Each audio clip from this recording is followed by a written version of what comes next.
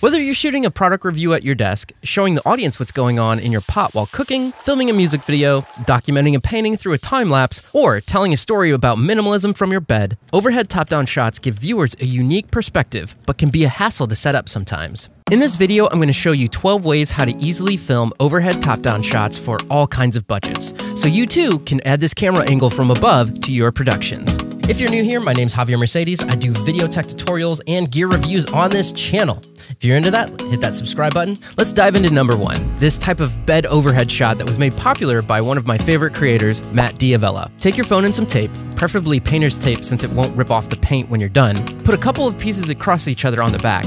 Make sure you hit the record button and tape it to the ceiling above you. With this angle, you are locked into a specific height and position, but this is a very simple and quick setup to achieve. Number two, probably the quickest and most versatile way to achieve a top-down shot is handheld. The major drawback here being that if you need to use your hands in the shot, you're going to need a second person to film. I highly recommend investing in a stair-step ladder like this or an Apple box so the person can elevate themselves above you in the action. The second tip that goes for all setups here is to utilize your camera's ability to connect to your smartphone to monitor your framing if possible. Most camera companies have apps for your phone and computer. I use this imaging app for Sony cameras daily. If you're using something like an iPhone, don't forget that you can monitor on your computer if you have a long enough lightning cable through QuickTime. There's also the option of getting an HDMI dongle, but being able to see whatever you're doing on a monitor in front of you makes your workflow while you're doing your top-down shot so much easier. Getting back to handheld, the third tip is if you are doing a tutorial at this angle, turn the onboard microphone towards yourself so you get better audio. Now this way I can see what's on the monitor and I can do the things with my hands. There are two more issues that I want to bring up when it comes to shooting your top-down shots handheld. The first being, how long would you be able to hold that camera above my head? If I worked out more, then longer than 15 seconds. Okay. So if you're using a secondary shooter handheld, their arms are going to get fatigued and they're probably going to cost money, unless they're your wife. So I guess the money just stays in the family.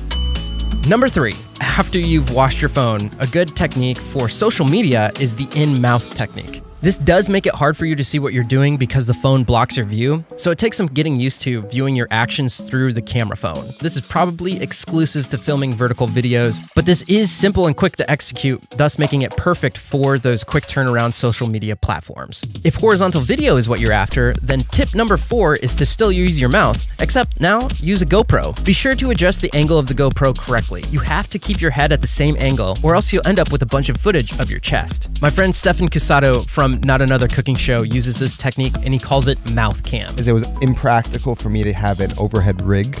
And everyone asks, why don't you put it on your head? Why don't you put it on your chest? First off, the mouth, I have complete control. I can't move my body the same way I can direct my head. And it's easy. Pop it in. As soon as I have the shot, throw it on the table. You can buy mouthpiece holders specifically for GoPros. Again, I'll have links to everything I'm talking about in the description below. Number 5, I like to call hang it over the ledge and shove a counterweight on the back of it technique. In this example, I'm using a small tripod and a lightweight camera with some books on the back of the tripod as a counterweight. But the same concept can be used for heavier cameras and large tripods. Hit that thumbs up button if these tips have been helpful so far. Sometimes you don't even need a tripod and a camera to hang over the ledge. In fact, here I'm using that same stair ladder that we have with a cell phone camera hanging just over the edge. Scale in a bit in post and there you go. Number 6 is hands down my favorite piece of gear to get top-down shots, the Dinkum Systems Action Pod Pro. With a camera mount sized thread on one end and a sturdy clamp on the other, this makes it the quickest, most versatile piece of gear to mount your camera almost anywhere. Also, if you want to accomplish this and you're only using a cell phone, you could use a cell phone mount, or there are gooseneck clamps on Amazon to do this exact same function as well. My sister-in-law at Emily Mercedes Art on Instagram would hang her cell phone from a lighting fixture above the kitchen table with one of these to get her painting time lapses. If you notice in this shot though, I'm using a tripod pointed down to film her time lapse, which leads us to number 7, using a tripod. This is a great option for heavier cameras. My Manfrotto tripod has an option to extend the tripod head out at a 90-degree angle, pointing the camera downwards, but I do have a 50mm lens on the camera. This is more in the telephoto range, so it has to be further from your subject, but you don't have to worry about your tripod legs getting in the shot because the image is so punched in. Another drawback of this technique may be that you bump into your tripod legs while you shoot.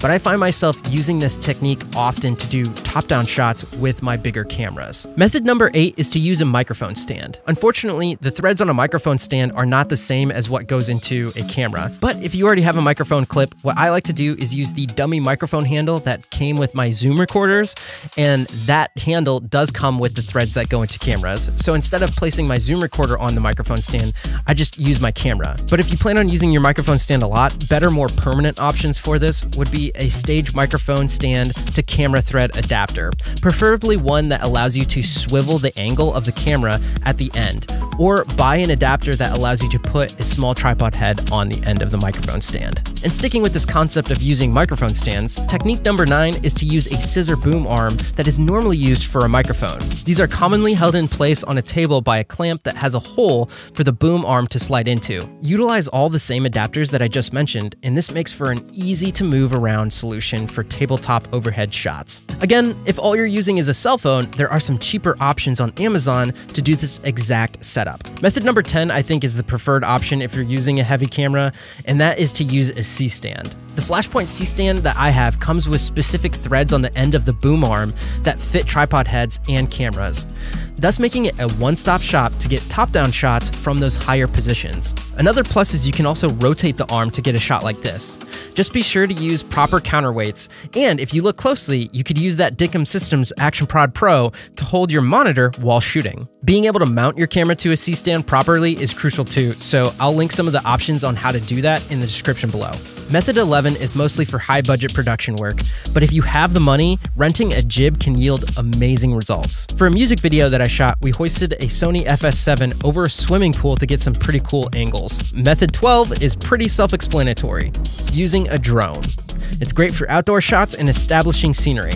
Tough to use indoors, but I've seen it done. Now that we've gone over the type of gear that you can use to shoot overhead shots, let me briefly give some examples of how to light an overhead shot. Here we have no light, except some spilling over from the closed window blinds. Opening up the window gives a nice, soft, diffused light over the subject, which is why I highly suggest doing your shot by a window if you don't have access to any lights. If we were to turn on a secondary hard LED light from the opposite side, things get a little weird because I have light coming from two sides, and I think people are used to seeing primary light come from one direction. If I close the window and only use the LED at a side angle, you can cast some cool long shadows on your subject. Here, I've turned on my softbox light above the gear, and this creates some nice soft light with hardly any shadows on the material. The main drawback of lighting from above like this is that the glare gets on glossy textures. Since the camera is filming at the same exact angle that the light is coming from, it makes it tough to show off reflective surfaces unless you hold that item at an angle. Another option is to take the lights you do have and bounce them off your surroundings to get ambient light as opposed to pointing them directly at your source to create an even light across your subject. But personally, when it boils down to it, I like to use daylight through a window as much as possible because I think that looks the most aesthetically pleasing, especially if it's a cloudy day. I am curious though, what are you using to achieve your top-down shot? Leave me a comment down below. And while you're down there, hit that subscribe button if you want more content like this. Share this video with another creator that might find this information helpful, and I hope you're out there living a life of abundance.